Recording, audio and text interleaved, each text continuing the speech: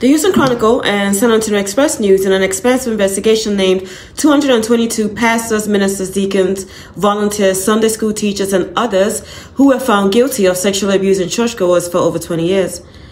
The Houston Chronicle, as part of their report, says church leaders knew about these abuses but didn't want to do anything about it. At least one of the accused sex offenders still remains in his position. In any circumstance where there's a blind allegiance, that creates the opportunity for child predators to operate under a cloak of protection. The newspaper's investigation listing pastors to Sunday school teachers to volunteers, some of whom found other jobs in the church.